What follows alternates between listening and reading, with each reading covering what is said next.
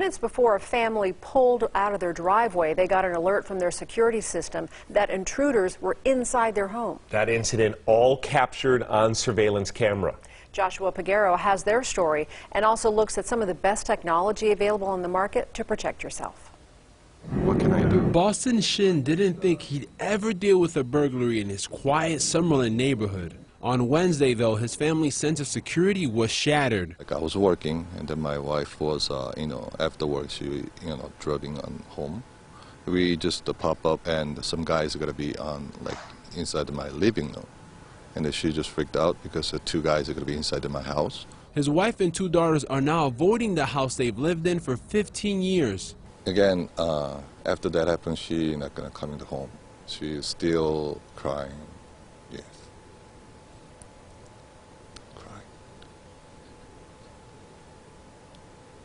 No, I'm sorry.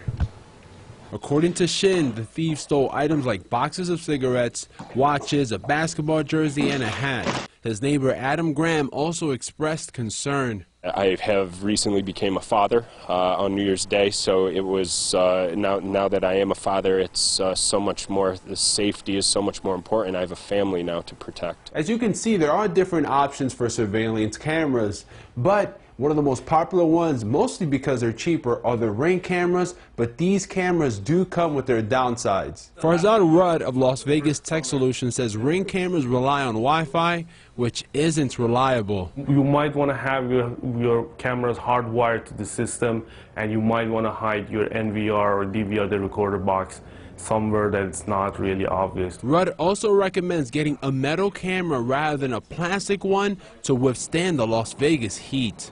Joshua Piguero, 8 News Now. That's scary. A hardwired metal surveillance camera will run you between $75 to $100. Should last up to 5 years, too.